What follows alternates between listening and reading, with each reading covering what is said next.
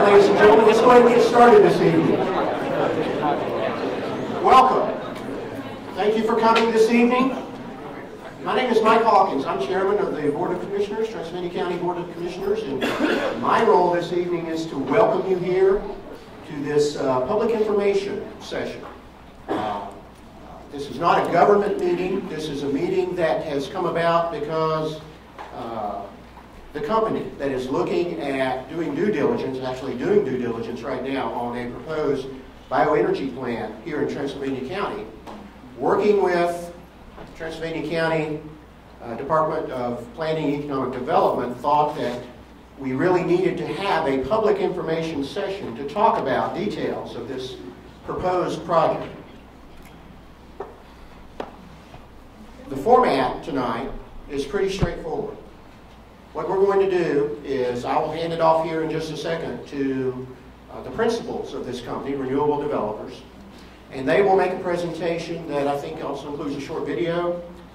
And then there will be a time afterwards, 45 minutes, hour time frame, to answer questions that you might have. The way that will work is our Director of Economic Development, Mark Burrows, will have the microphone. If you raise your hand, he'll go through the crowd and hand you the microphone. We want you to give us your name and where in the county you live for our information, and then ask your questions.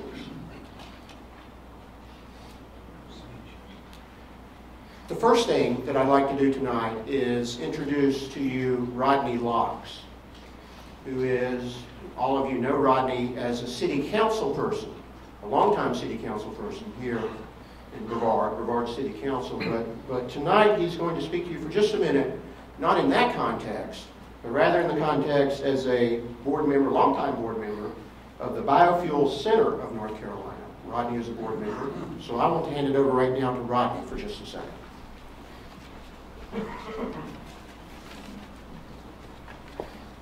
Wow. I'm glad that everybody's here, and before I can you hear me in the back? Before I introduce Stephen Burke, who's President and CEO of the Biofuels Center, I'd like to talk a little bit about public participation, because I am really excited about having everybody come out. And one of the things that we in the city and the county really, really value is public participation, and how important it is to have everybody speak, to hear as many sides of an issue as you possibly can get. I take off my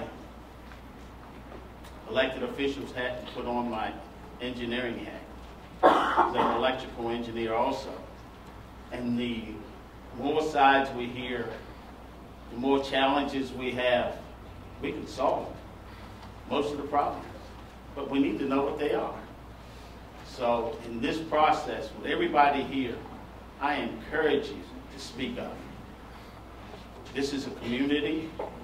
We want to hear you, and I know most of you are here to learn, find out information, express yourself, tell us what your concerns are, and that's really great. And we're looking forward to hearing from you. As Mike said, I'm on the board of the Biofuels Center, and I'd like to introduce my friend, because I've known Stephen for years, and I was on the Energy Policy Council with him, and Stephen Burke.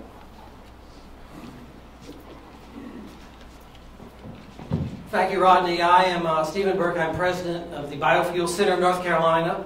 Our legislature, looking forward in 2007, stated that North Carolina, by policy and strategy, was going to work to augment liquid petroleum fuels with biofuels, ethanol and biodiesel, as a tool for economic, environmental, job, and energy gain.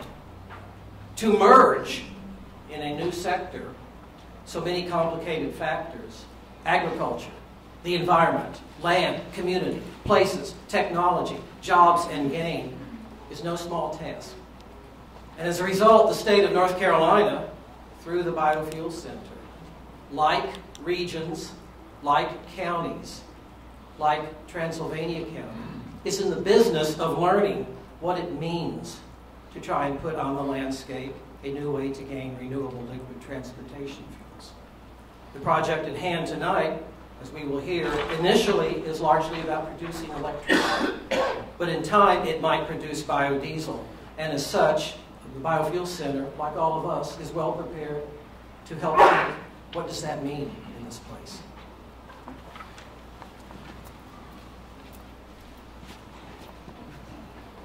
Thank you, Steve. Rodney said what I should have said, and it's true. We were so excited to see so many people here tonight.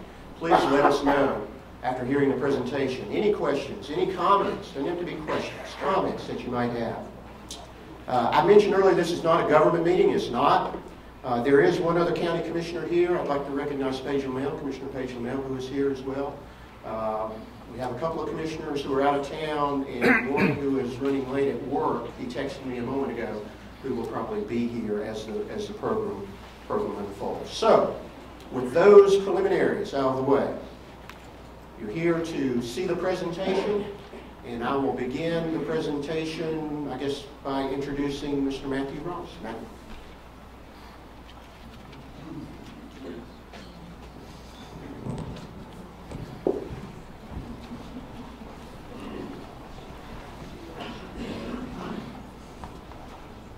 Thank you. Welcome, everyone. My name is Matthew Ross, and I'm speaking very loud.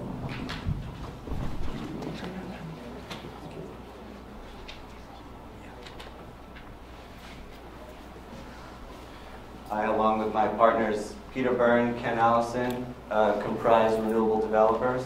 We are a renewable energy company that seeks to develop a biomass system here in Transylvania County at the site of the Transylvania County Airport.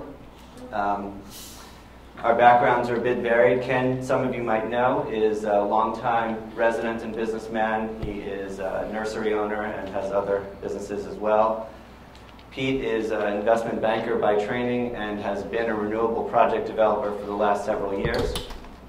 I am a renewable energy project development lawyer, and as such, I devote my career entirely to helping developers develop, permit, and finance renewable energy projects. And that's been solar, it's been wind, it's been biomass, it's been landfill gas, it's been energy efficiency, and several other technologies as well.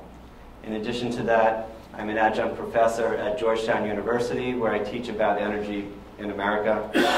And I'm also a lead accredited professional, which provides me further background knowledge on how to incorporate energy efficient measures within larger scale projects.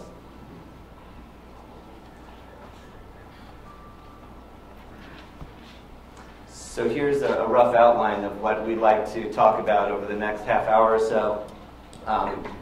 First of all, we'll talk about the site that we've chosen with Ken. We'll expand upon the team a little bit and talk about the project, its scope, the feedstock, what feedstock means, what the technology is, how we're going to do it. And then we'll get to what I anticipate will be frequently asked questions, and then after that point, after we conclude, all of you please take the opportunity to ask as many questions as you want. If you feel at the end of the night that we haven't answered all of your questions to your satisfaction, feel free to reach out. I can make my business cards available. Otherwise, if you can write down your name, email address, I'll be happy to reach out. As has been said, it's very important that there is public participation, because through this process, you'll get to know us better. We'll get to know you better. We'll get to know what your concerns are. Some of them we know already, and more of them we hope to learn. But at the end of the day, we hope to make it a good project that is as low an impact on the community, the county, the region as possible.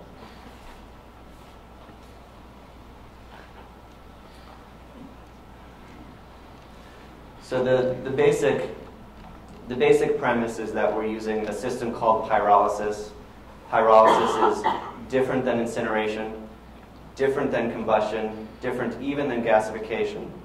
It indirectly heats a feedstock, and we'll talk about these feedstocks, and produces a gas. It's a synthetic gas, but it's similar to natural gas, and that gas is then used to run a generator.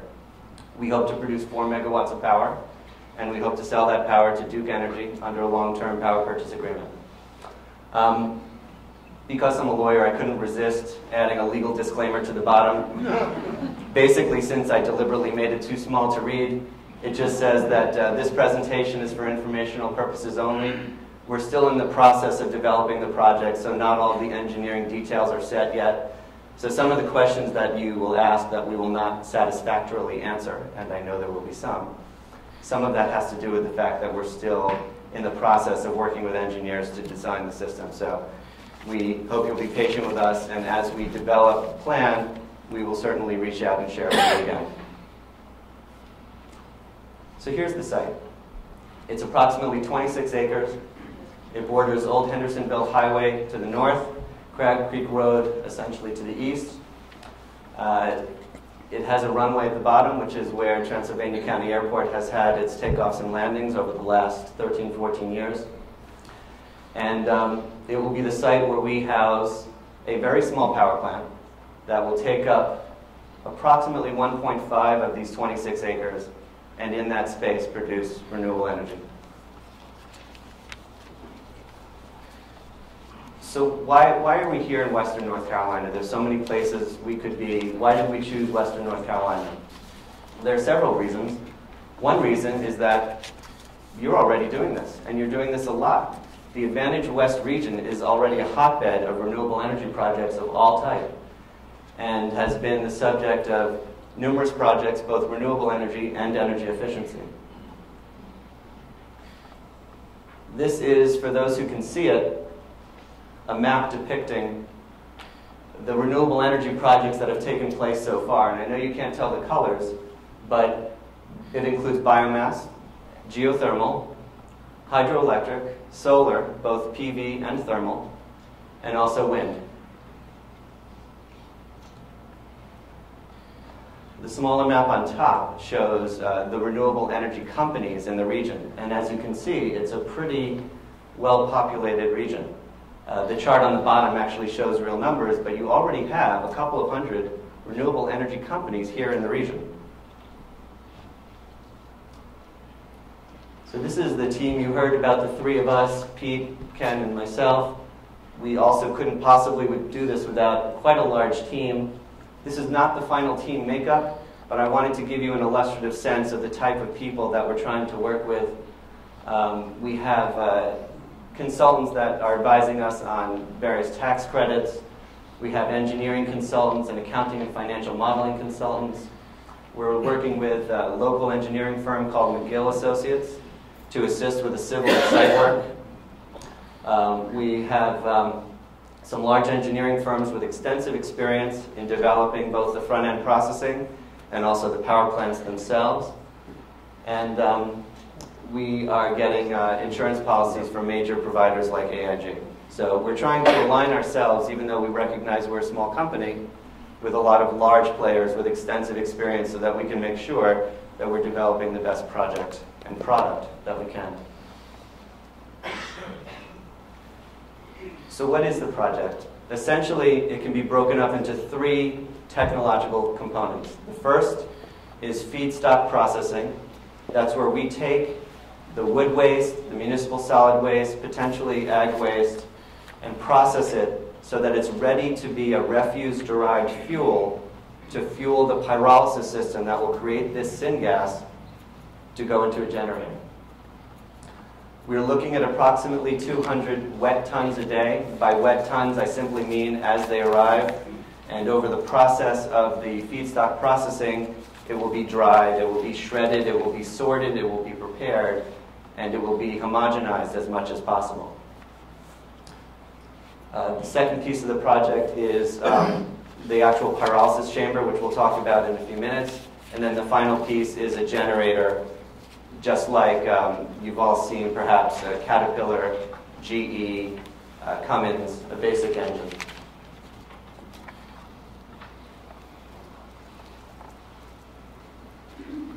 This is not necessarily the system we'll be using, but it creates the right picture for the process of bringing in the waste and taking it through what's called the MRFing process. A MRF is a material recovery facility, and it is the facility that takes the raw feedstock and actually prepares it into the fuel that will ultimately go into the system.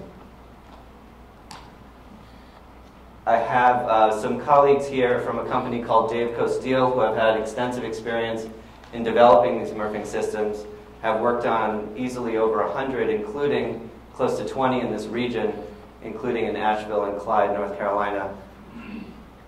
I'm going to bring you in at the end, if that's okay, just to keep some flow, but I'm going to do the layman's version, and then I'll let you do the expert version eventually. So in the upper left, my upper left, your upper right of the slide, you have what's called a tipping floor.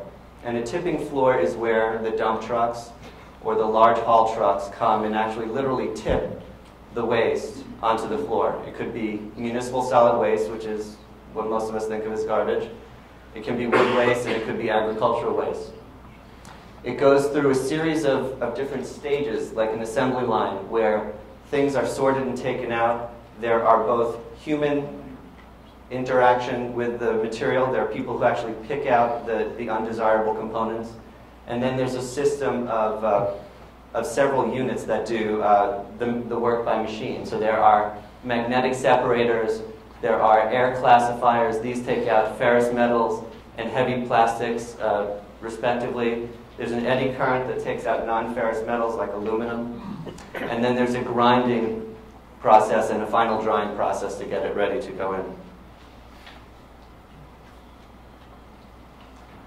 So one of the things we're trying to accomplish with this portion of the project, this MRFing portion, is to actually increase recycling. We want to maximize the recovery of the really good recyclable materials, which we don't want. Provide an additional revenue stream both for counties and obviously for ourselves. Maximize the energy recovery, which is in fact what the MRF is set out to do. It's to create the energy-rich content from the waste that can be sent into the pyrolysis system. And to reduce greenhouse gas emissions, based on the current sizing of our system, we estimate a minimum of 60,000 tons per year of carbon dioxide or carbon dioxide equivalent that will be saved or destroyed before it enters into the atmosphere. And then, of course, we hope to save or preserve landfill space to extend the lives of the existing cells and allow them to continue on without building any further ones. These are some photos that I took without permission from my new friends at Daveco Steel.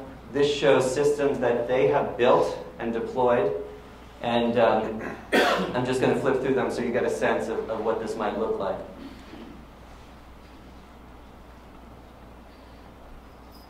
So there are machines that do the separating and the shredding, and then people who actually do the picking as well.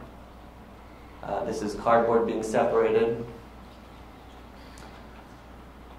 The second part, we have this now shredded, dried, refuse dry fuel. Where is it? What does it do? Where does it go? It gets pushed in through an auger system, which is a screw conveyor, into a chamber called a retort, where it is sent through a pyrolysis system. I'll talk more about that in a second. I'm going to come back. So this is essentially what it looks like. The feedstock bin is where the system takes the waste in. This auger system pushes it through the system. This is a chamber. There's two chambers. The bottom chamber has this super low NOx burner. NOx is one of the pollutants that contributes to greenhouse gas and also acid rain. And the top chamber is separated from the bottom chamber by a barrier so that the burning going on underneath never touches the waste. The fire never comes into contact with the feedstock. There is no burning, there's no combusting, there's no incineration. It is an indirect heating system like a convection oven, I suppose. The solid feedstock moves through the system. It achieves temperatures above 1,000 degrees, gets converted into a gas through a thermal conversion or thermal distillation process. The gas is channeled out and into a storage container. From the storage container, it's cleaned up and then sent into a generator. I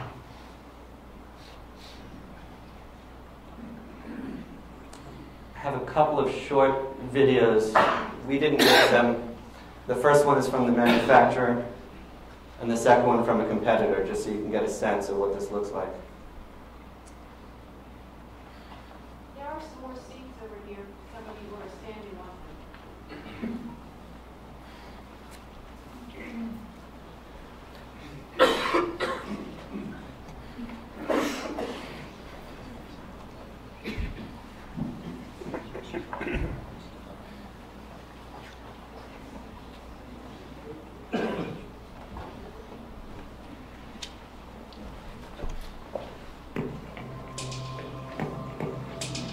Garbage. And more garbage. A growing problem for our entire planet. Electricity. Something our modern world demands more and more of every day. It would be a dream come true if we could convert what we don't want into what we need. Turning trash into electricity is no longer a dream, but a proven reality at ACTI. The ACTI waste-to-energy conversion technology is not limited to trash, otherwise known as MSW. It can also convert used tires, coal, wood chips, sugarcane, dried sewage sludge, animal waste, plastics, and even medical waste. The process involves 3 steps. In step 1, trash is first sorted, removing all recyclables, including glass, metal, and stone. What remains is ground up and thoroughly mixed to produce a well-balanced feedstock. In step 2, this feedstock is distilled using a pyrolysis system to extract energy-rich gas, which is then stored in tanks. Step 3 takes this gas and feeds it to a genset, which, as you can hear, fires right up.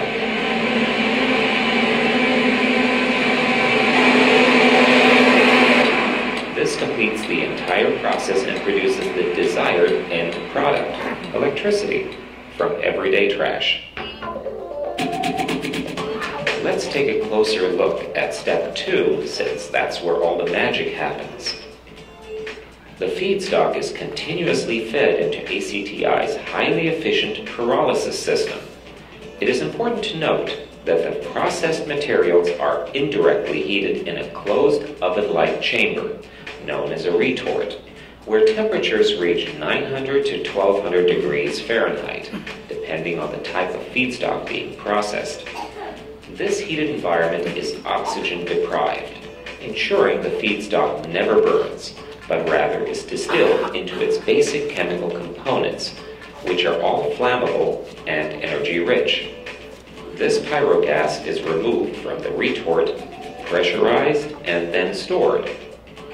The feedstock enters the retort through a double-valve airlock, where a vacuum is pulled to ensure the retort remains oxygen-starved. The feedstock is then transported via an auger system through a series of retorts until the pyrolysis process is complete, at which point the remaining non-volatile carbon-based ash is removed from the system via a second set of double-valve airlocks.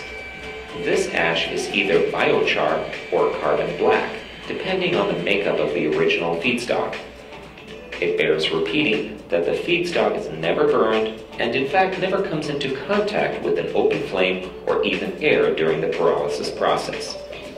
The retorts are heated by a specially designed super low-NOx ACTI burner. That means the only emissions from this process come from the super low-NOx burner and nothing else. The system is self-sustained because a small amount of the pyrogas is used to fuel the burner. The system is initially started with propane or natural gas, which is turned off once the system has reached its operating temperature and starts producing its own gas. It should be noted that California is known for having some of the strictest emission standards for burners in the world. ACTI has a long history of producing highly efficient, low-emission burners for various commercial and industrial applications, and has repeatedly set the standard for air quality with its products, specifically in California. Of course, the primary value of this pyrolysis system is the gas it extracts from the feedstock, which is used to run the generator to produce electricity. However, electricity is not the only output option for the ACTI pyrolysis system. ACTI has developed proprietary pyrogas to liquids technology that is capable of producing various types of liquid fuels and petroleum waxes.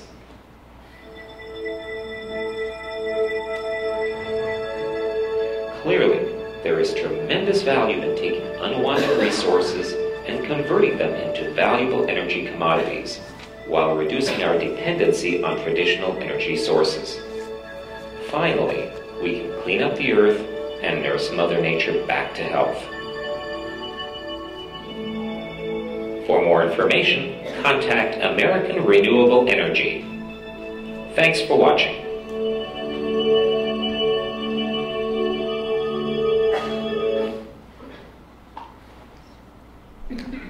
So I just have one more video. This is a competing technology, but it's just a nice, tight, short 45-second animation. So just to bolster what we just covered, but much quicker.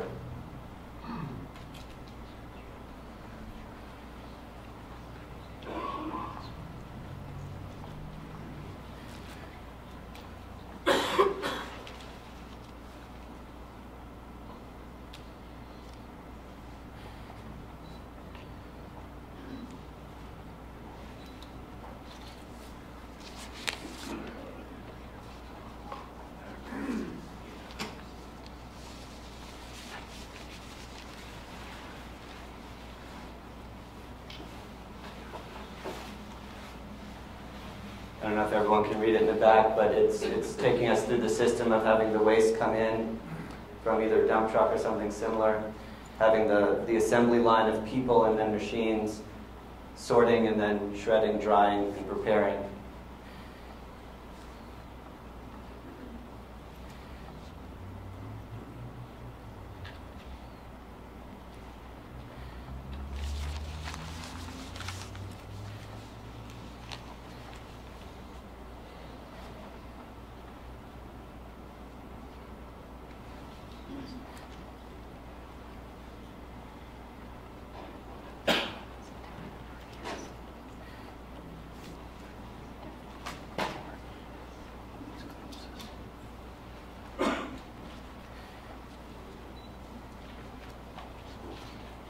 The prepared feedstock is then pushed through into the chamber with a screw auger. It's indirectly heated. This model has low NOx burners on 2 sides instead of just 1 side, so it's 3 chambers. It's devolatilized through the system and turned into a synthesis gas. And then the synthesis gas and the biochar go into their respective locations. The synthesis gas, again, into a gas skid or gas bladder where it's held before it goes into the generator. And the biochar ends up in a container where it's saved and can be sold either for agricultural or industrial uses.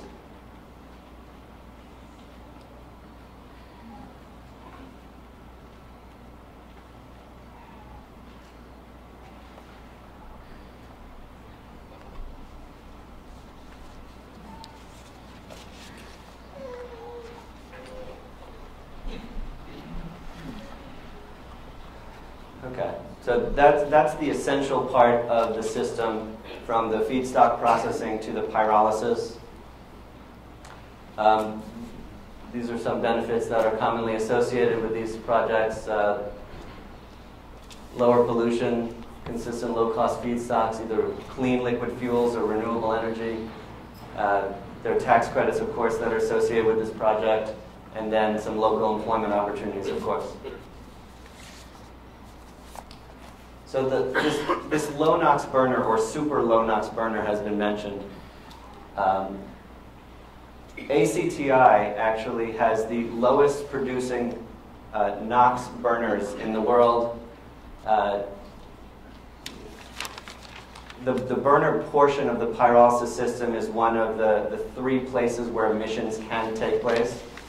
So there's the feedstock processing portion, where it goes through the assembly line, it goes through a dryer and a shredder. There's some mechanical activity there, so there are some emissions. The burner traditionally is another place where emissions could take place.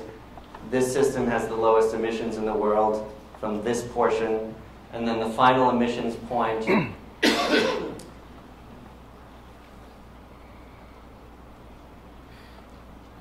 the final emissions point is the actual generator. This is a traditional internal combustion gas engine, just like your car. It'll be, depending on the size and model that's chosen, it could be 2 to 4 of these units. If you convert megawatts into horsepower, then we will be producing the functional equivalent of 27 cars worth of emissions. 2 differences, though. First, we will be using gas and not petroleum, so there are lower emissions from gas than petroleum. And then not only that, of course, ours is renewable gas as opposed to fossil fuel derived gas. But just to put it into perspective, sort of an order of magnitude, it's approximately 27 200 horsepower cars running 24/7.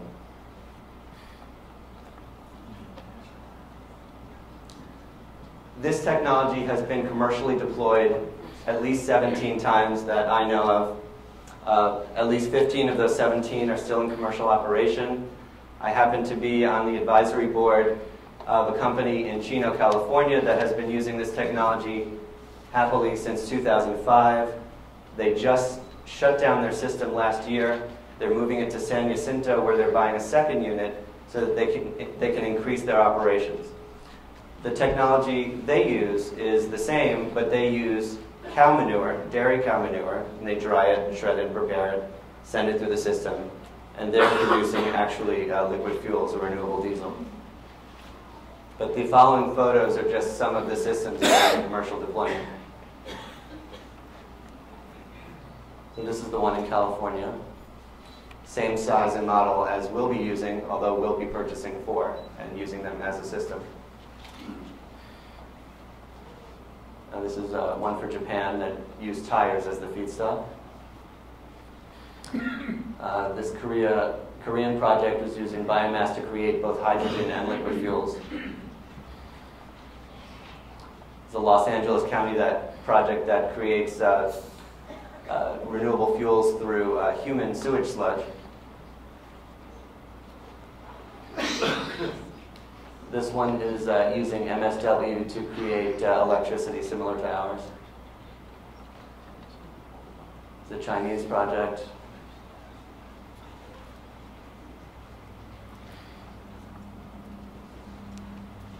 And then some more. You can see how it's a modular system. It can be expanded to fit the size and needs of the project. So this is an actual list of the plants. They range from 6 tons per day to 600 tons per day. Our project proposes to use 100 tons a day of locally sourced MSW and wood waste to create renewable electricity.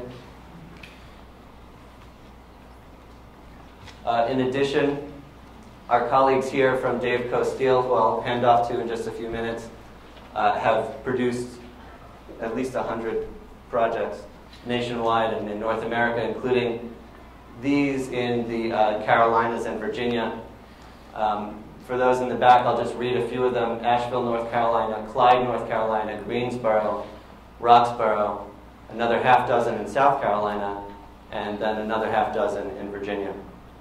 So they have wide experience throughout the region and throughout this part of the country.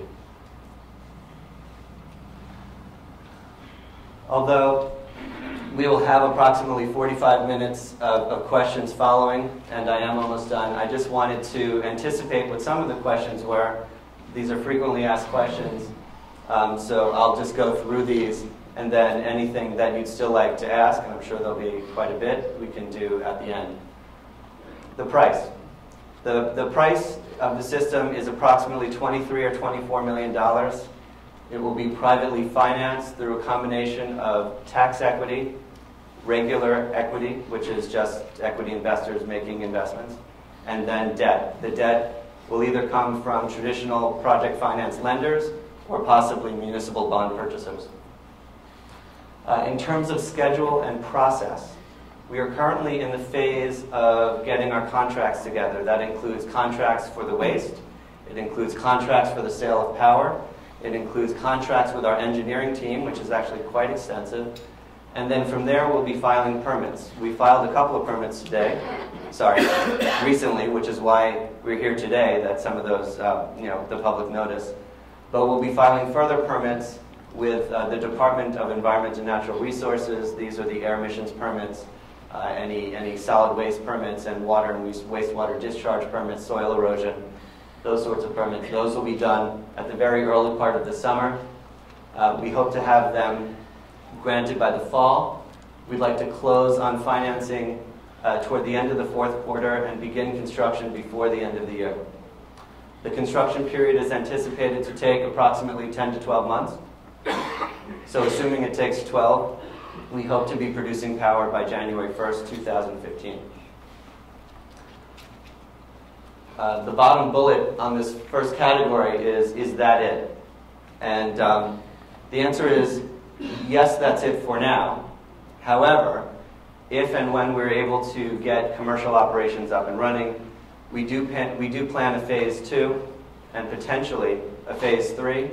These are by no means written in stone. In fact, there's a 0% chance that we'll get to phase 2 and phase 3 if we do not do phase 1. Phase 2 and phase 3. Phase 2 and phase 3 look very much like phase 1. Additional 100 ton per day segments. However, the end goal is to produce renewable diesel. This is diesel from renewable sources that can be put directly into your cars, trucks, and buses or for industrial use. It's not a blending feedstock, it's an actual on-road transportation fuel. Greenness. What about air emissions and greenhouse gases? There are emissions. I can't say that there are no emissions. There are almost no emissions from the pyrolysis portion of the project, but there are some emissions from the dryer and the shredder, and there are some emissions from the generator. The emissions from the generator, as I've spoken with Diener, are approximately 1/6 to 1/8 what the threshold is for a major source under the Clean Air Act. Accordingly, we will be a synthetic minor source. They're very low emissions. This is a very small power plant. Water or wastewater discharge. There will be very little, but the amount that will be there will be channeled into a holding pond at the downhill portion of the property. I can scroll back if you like, but it's basically toward the bottom and toward the west. Are you sure that it's not incineration or combustion? Why not? What's different? Incineration and combustion, by their very different definition, require that you are burning something. The fire actually touches the product, creates heat and smoke and light, and then particulate emissions. Our process has a hard separation between the burner portion and the feedstock portion such that the fire never touches the product. Because of that, those types of particulate emissions, the black soot that some of you might be anticipating, will not happen. And the syngas itself is very clean, and the few emissions that do occur happen from the power generation side and not the pyrolysis side. Does this project pass North Carolina's environmental limits for permitting? Yes, it does. I've permitted several projects in North Carolina. Some of them include City of Durham and Wayne County landfill gas projects, landfill gas energy projects. The Davidson County Sun Edison solar project, which was 18 megawatts. I've been working on the ethanol project, the cellulosic ethanol project in Clinton, North Carolina for Chemtex that will produce close to 20 million gallons a year of cellulosic ethanol. and then some other similar projects just over the border in South Carolina. Noise, odor, and aesthetics. We want to be your neighbors, and as such, we don't want to make you mad at us. And so the things that you are concerned about, in addition to the obvious air emissions issue, include noise, odor, and aesthetics. What will we look and sound like as you're passing by Old Hendersonville Highway or Crab Creek Road? I'll take this bottom to top. Aesthetics. As the property currently sits, Old Hendersonville Highway is several feet above the hangar spaces where the airport stores planes. We will be building some foliage, planting some foliage at the northern perimeter of the project. I'm pretty certain it will be literally impossible to see our power plant from the road. Odor. All of this magic, as they called it in that unfortunate video, happens indoors. We are not having a big outdoor power plant. There will be some noise, obviously, from the drying process, from the shredding. The generator itself makes noise. It's that loud hum that you heard. All of the louder portions, the drying, the shredding, the feedstock processing, trucks coming in and out, will happen during business hours. We will not be doing any of the MRFing portion, the feedstock processing portion, during evening or nighttime hours. However, the pyrolysis system itself will run 24 hours a day. But as I said, it will be indoors, and we will make sure that there's no ambient noise from the street. Similarly, odor, as it's indoors and we will have odor control and negative pressure systems in the building, it should be almost no odor outside of the property. Obviously, if you're in the room with the system, there will definitely be odor. It is refuse-derived fuel after all, but there should be none of that that actually finds its way to the street. Truck traffic.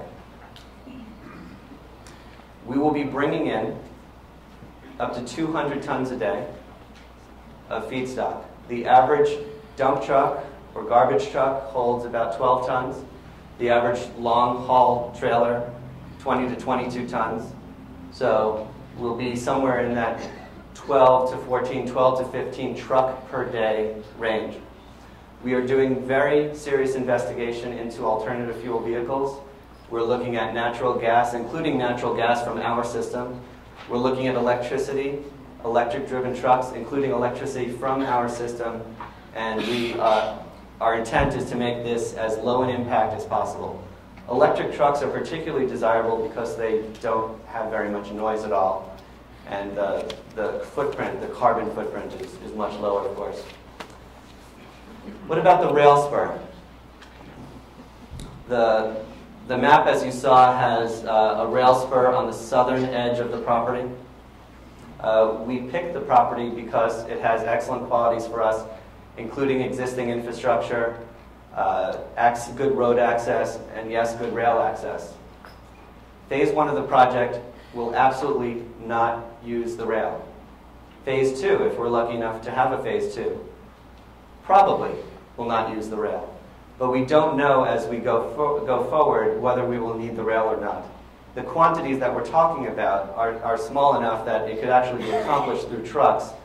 So we haven't really done any serious commitment on the rail, but we do recognize that there's an attractive quality to having the rail there, and eventually there's some potential that it could be used. But as of this time, we have no present intention of using it.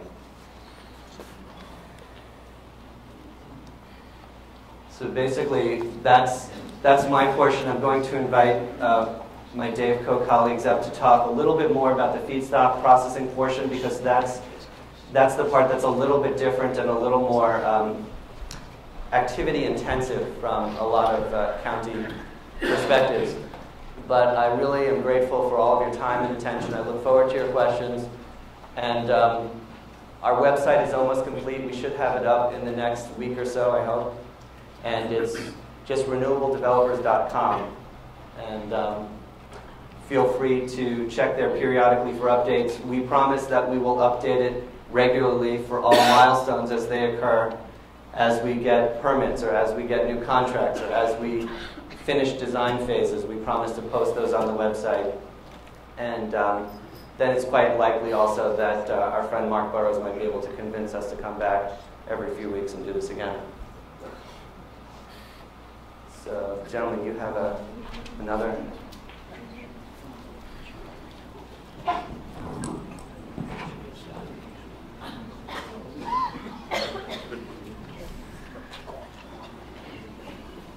Well, Mark, we prepared about 10 or 12 slides to show you what a MRF, a material recovery facility, would look like.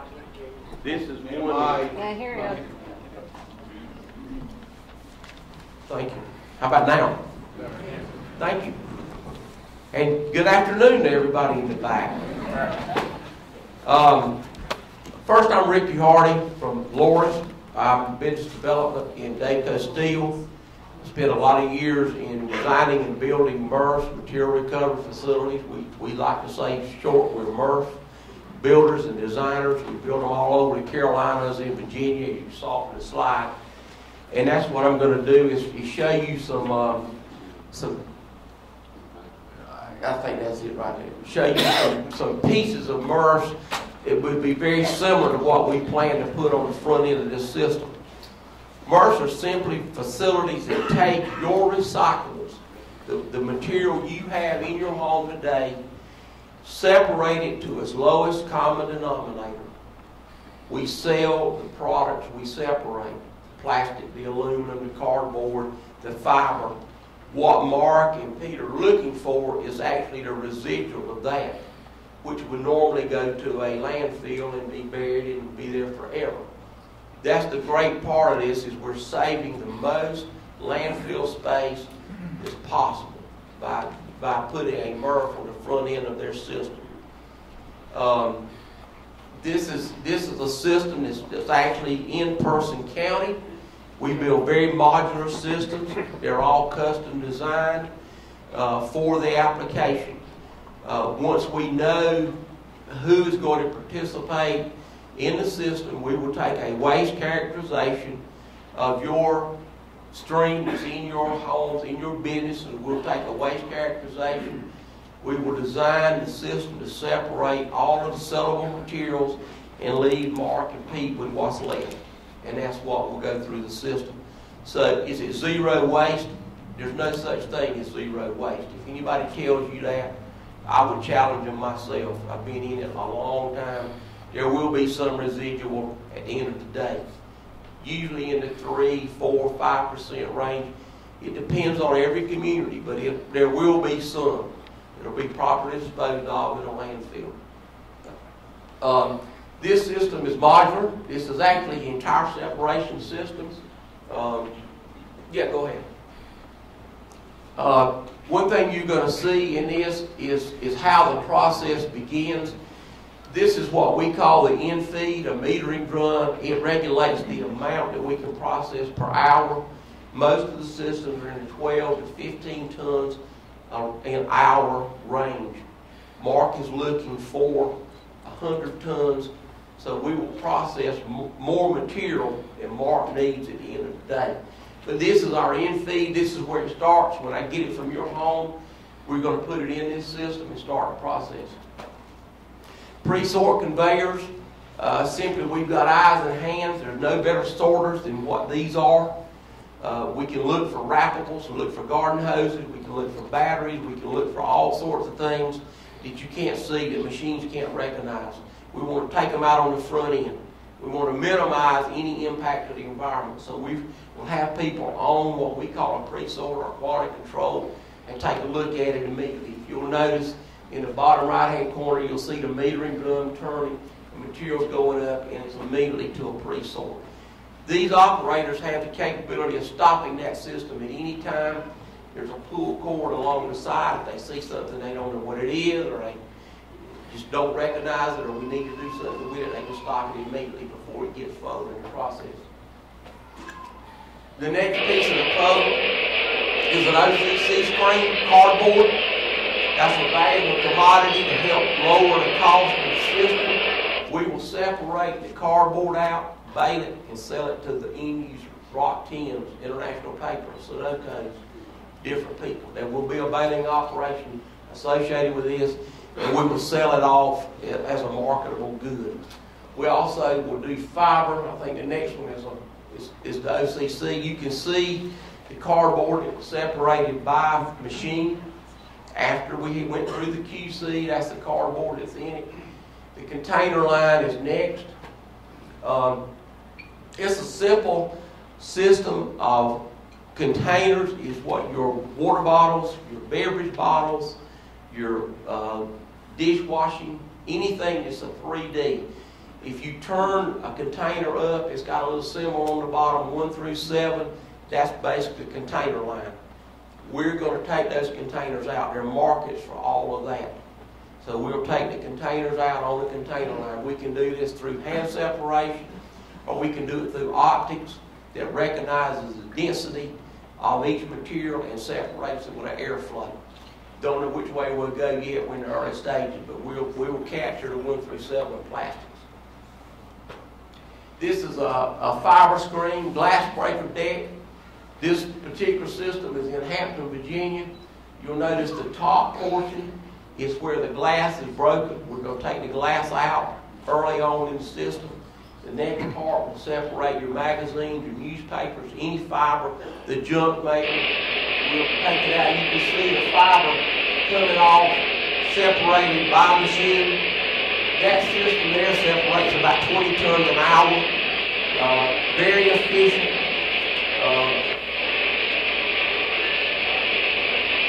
By this time, at this point in the waste stream, the products that we've taken out are everything that's undesirable at our QC station.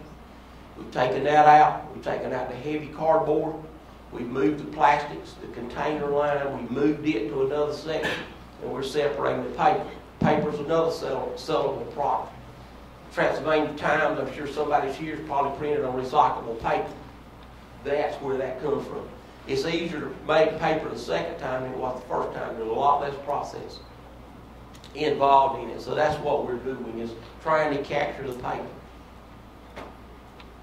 Container sort. We can either sort it by hand, local job, local money. We can sort it by hand, or we can sort it by optics. We have 2 options there, and we can do that very efficiently at the end of the day. Crossbelt magnets. The magnet is a piece long ways. It actually takes out the metal that's in the waste stream. The burden depth is about 6 inches deep when it goes under that magnet. It takes it out, puts it in a bin. That stuff is sorted and sold to the new cores of the world. Whatever we need to do with it, that's where the metal goes in this system. Eddy current is very similar. I don't have a good slide of that, although it is on the back side of this system. The eddy current takes out the aluminum cans. Very efficient, no hand sorting. The aluminum can passes over the eddy current.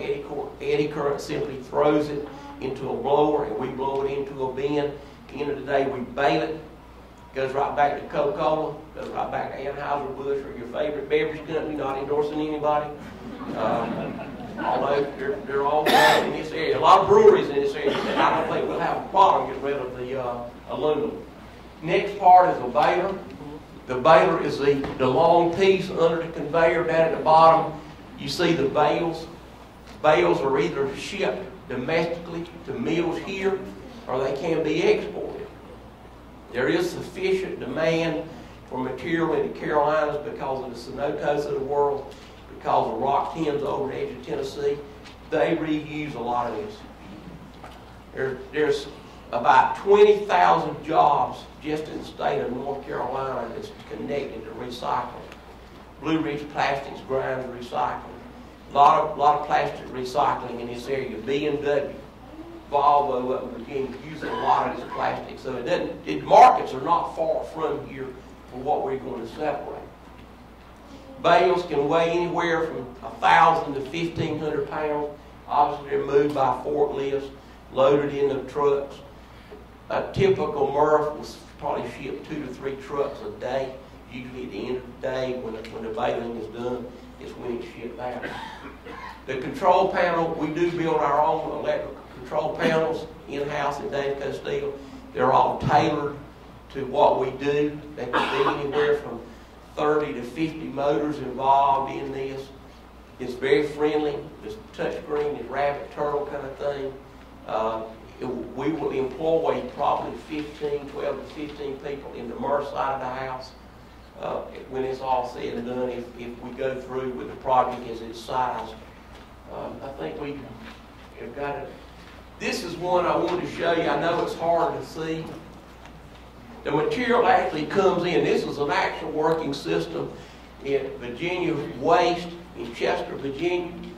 The material comes into an in-feed, the big yellow metering drum I told you about, a pre-sort, a quality control station, the OCC screen, the finished cardboard. Remember the big pile of cardboard is over here.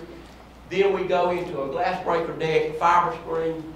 The fiber comes out, containers, magnet, eddy current at the end, and a baling system. That is a typical setup on a MRF. The other piece that we would have to this system would be the dryer. The rejects is what Matt and Peter are looking for. This is the rejects conveyor. It would go into a holding area straight into a dryer. It would be heated with the gas we're generating. We have to get it dry enough in order to put it in through the system. So we would dry it internally in the building, and that's where we are with a material recovery facility or a MRF. That's a typical layout. This one may look entirely different, but that's most of the components that would be in it. And we're in Lawrence. We built the system for American Recycling in Asheville, outside of Asheville. Done a lot of work for Hayward County. Done a lot of work with Sunoco. We built a number of them in Virginia. Bay Disposal, Chester, Virginia, Winchester, Virginia, Radford, Virginia. Built a lot of these systems. They all look different. If I put you in my truck in the morning, you see the same pieces, but they're all different. They're very quiet operation systems. Our systems run at a level that you don't even have hearing protection in.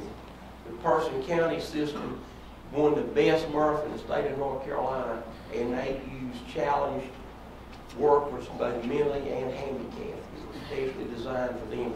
Very, very low noise. The only dust part to it, if there is a dust part, is in the OCC screen. And I always tell people, I was executive director at Horry County Solid Waste Authority down near Myrtle Beach for years. And I always tell people, I'm processing what you have in your home. What you had at your home yesterday is what I've got in my system today. So, same thing is there. I'm not making material, I'm just simply processing what all of you are sending out, avoiding the landfill, and trying to create something else from it. That's what we're doing. That's what this whole system is about, is protecting the environment from not landfilling more and more of our product, our waste that we have in our homes. Well, thank y'all.